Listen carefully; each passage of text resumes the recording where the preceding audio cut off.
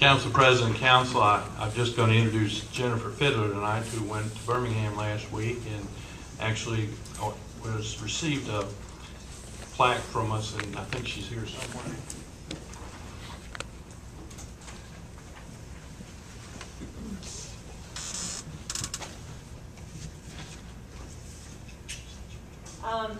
The AARP presented the City of Fairhope with an award commenting and recognizing us for the striping plan and the pavement plan that the City of Fairhope courageously undertook.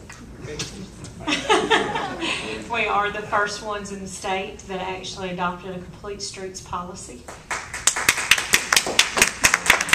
So we were recognized in Birmingham, and I accepted the award on behalf of the city.